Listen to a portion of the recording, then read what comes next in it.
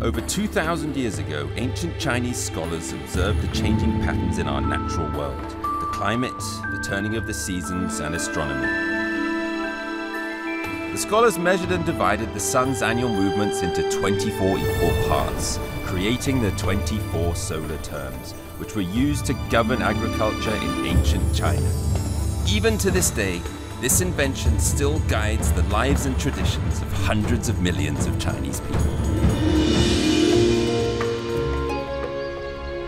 Towards the end of September, it's the autumn equinox time. Day and night are equally long. Summer and winter are equally far apart. Farmers are busy bringing in the harvest, and every mid-autumn festival, families get together for a bit of moon worship.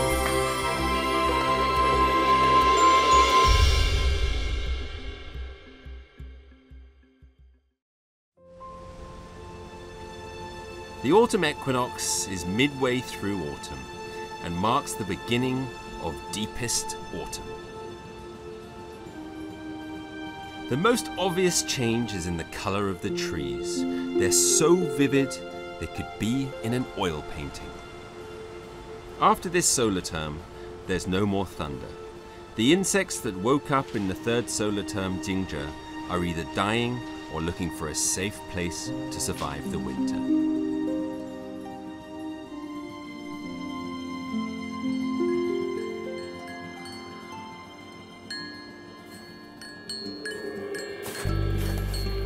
Dunhuang is in northwestern China, in a transitional region between Badain-Jaran and Taklamakan deserts. It used to be on the main thoroughfare of the Silk Road trade route. I came over here for mid-autumn to explore deep into the hinterland of China and take in this incredible desert oasis.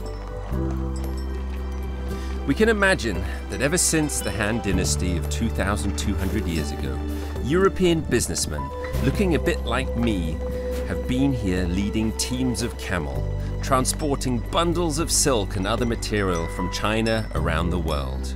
Massive wealth flowed along the Silk Road to China as well.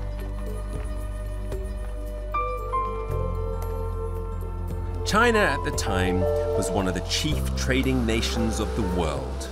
Now, Dunhuang has lost its pivotal position in global trade. But this Gobi Desert is still a sacred place for Chinese people yearning for a distant past.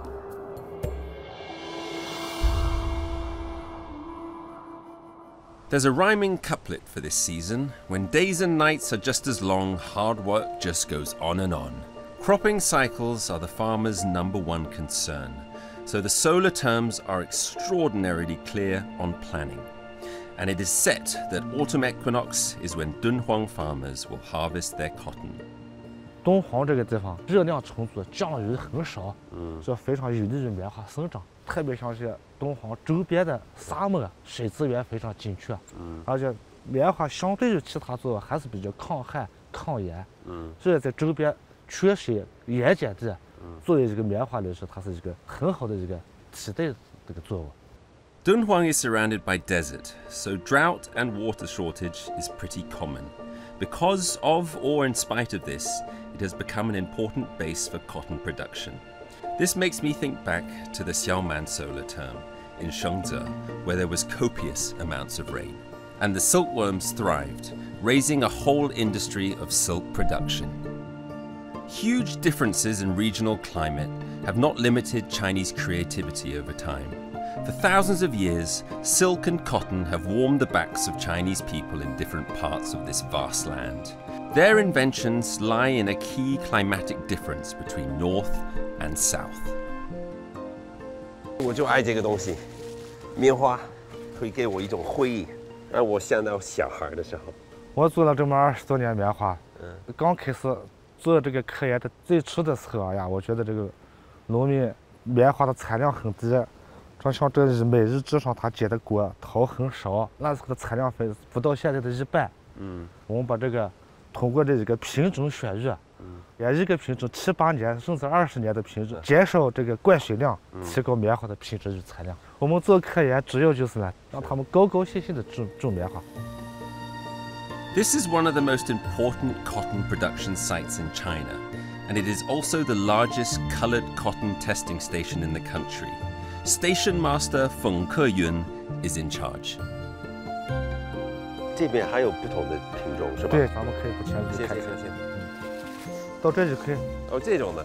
就是这个棉花呢，长出来以后，它前面长出来，它自己就本身带有自己的颜色，不需要染色。染色需要大量的水，浪费水资源。随着咱们这个有机环保低碳的这个国家这个政策的推行呢，它有很大的发展潜力的。只要吃口的纱线，把它纺成线以后，吃口的过。目前每亩地比普通白棉，每亩是增加纯利润可以增加到500元。这敦煌现在已经有1万亩的基地，目前是在国内来说是绿色棉，这个绿棉是国内最大的一个生产基地。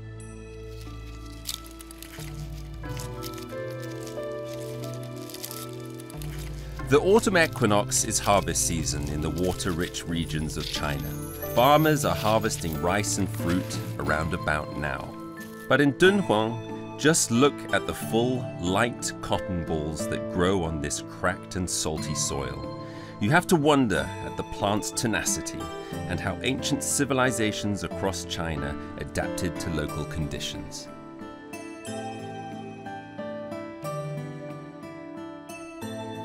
Having said that, cotton doesn't actually come from here. More than 1,500 years ago, it was brought into the country by camel caravan, trundling along the Silk Road, introduced to Dunhuang from India and Arabia. 1,500 years later, cotton makes up to 70% of crops grown here. 60% of farmers' income is in some way connected to cotton.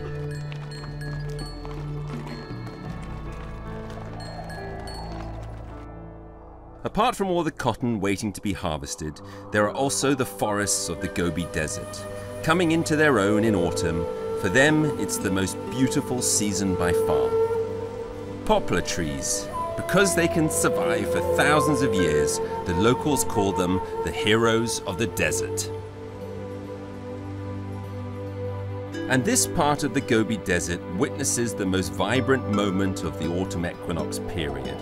For a while now, there's been a limited water supply on weekdays because it's been needed for irrigation. After harvest, farmers need less water, and the nearby reservoir will be drained into the surrounding Gobi Desert. Red willow and medicinal herb called camel sap grow wild. These are the favorite foodstuffs of the precious two-humped Bactrian camel. As long as 5,000 years ago, human beings living on the edge of the desert had domesticated the camel. Apart from providing camel fur and milk for humans, camels became the most important form of desert transportation. Fully loaded, stepping out onto the Silk Road.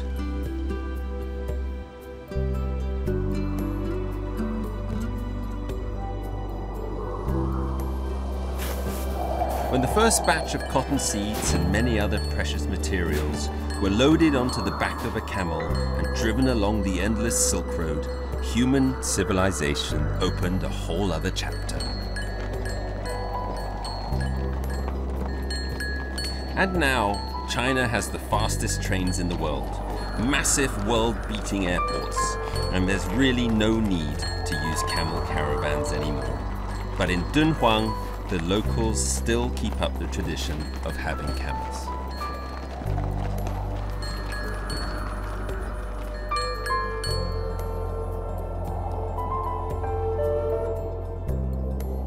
The Crescent Village.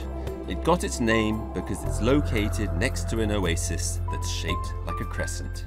The magic of this crescent moon oasis is that it's been surrounded by desert for thousands of years, but has never dried up.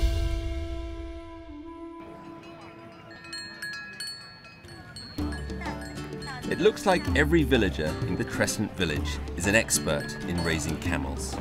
Every tourist season, the camels in the village become the main means of transportation in Dunhuang. Thousands of tourists come here. Almost everyone wants to ride a camel, to get a feel for what crossing the desert Silk Road is really like.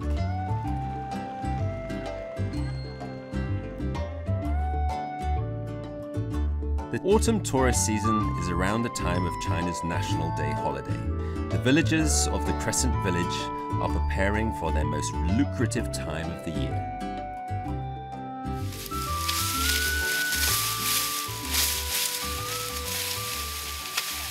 这个长得像玉米，但是好像没什么玉米呢啊。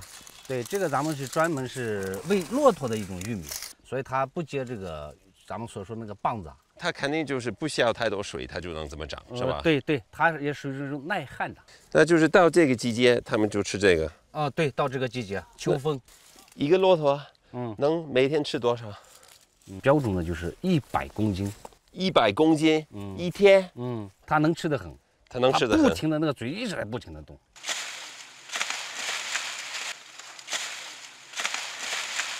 人多，骆驼也多，对，水少。国庆的时候，有一天达到4万人，骆驼的数量就是那样的。不能再加骆驼吗？哦，不能，这东西不能说是你随意说，我想加8个就8个，那不可能的。为什么限制呢？是因为水的问题吗？水的问题。这个东西你要吃要喝，那个骆驼呀，喝起来凶得很。这边什么都限制，你种的多少，你有多少骆驼，等等等等，都是因为水得控制，都是因为缺水。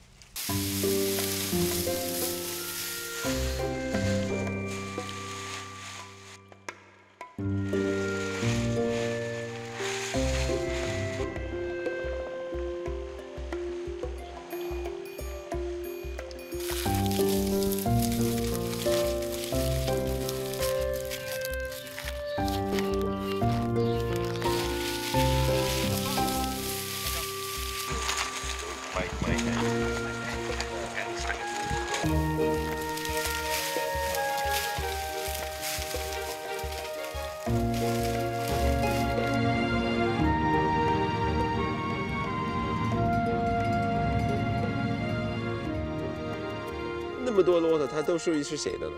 月牙全村，全部农户的，你没看它这个是吧？它都有号的。你得挂号，跟咱们在北京买车一样。对对对对。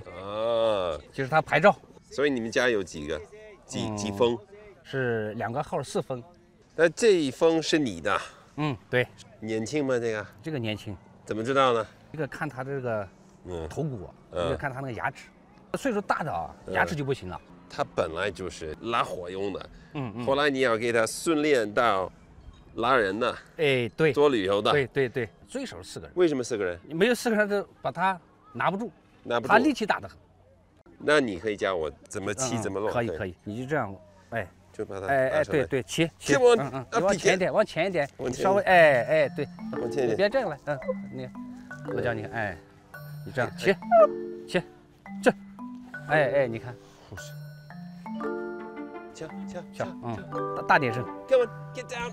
Come on. 叫 ，Come on, 叫。叫。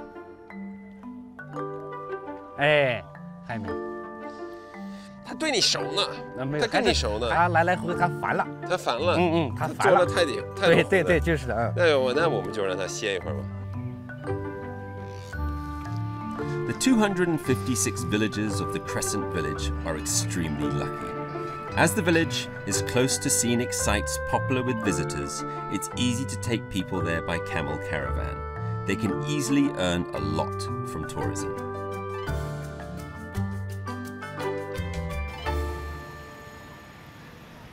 Regardless of the farmers who grow cotton, or the camel herders making good business from visitors, or the many tourists who come from all over the world, camels have long been a symbol of Dunhuang. Right after the Autumn Equinox is China's National Day holiday. Apart from the Spring Festival, it's the longest stretch of holiday in China. This is peak season for seeing Dunhuang. Almost everyone who comes here will take a model camel home with them. Zhang Jianzhong used to be a Dunhuang cotton farmer, but now he goes by the name Camel Zhang.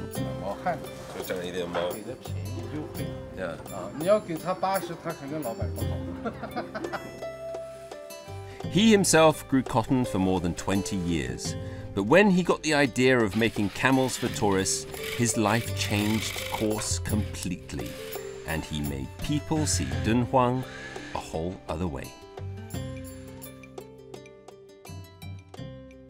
这些小片都是干嘛的？这个是把料子全部拆开了以后，这个就是它是肚皮这一片儿，这是脖子那个竖毛，这脖子54片儿，才能成为一个骆驼的。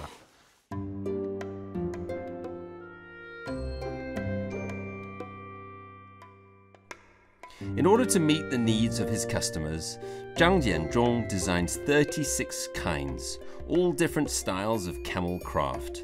The workshop is preparing for the National Day holiday following the Autumn Equinox by making masses of model camels to sell.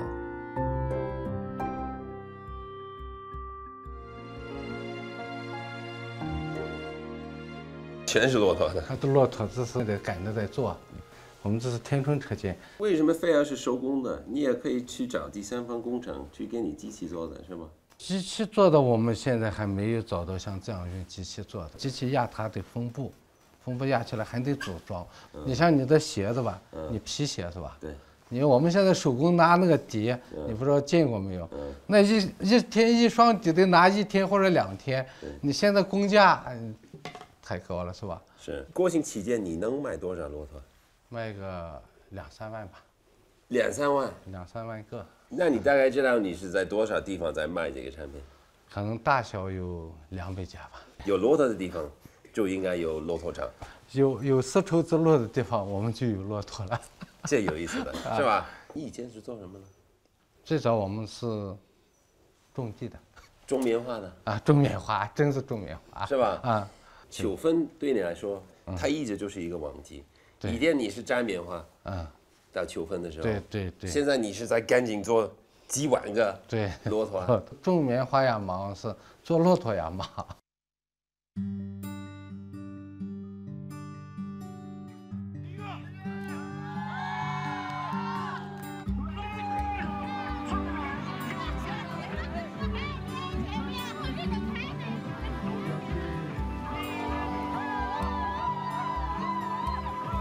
Autumn is for harvest, beautiful, full of life, passionate even.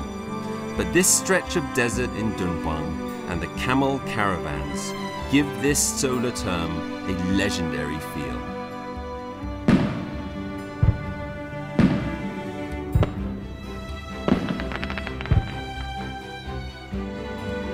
On the way back, we see the poplar trees again.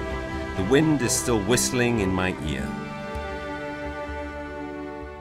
It's hard to imagine how determined people had to be to travel here over 2,000 years ago. Treading these sand-swept paths, carrying the most incredible goods, encountering hardships and obstacles, traveling from grotto to grotto, they brought riches to Dunhuang and made this the place to do business at the Autumn Equinox solar term.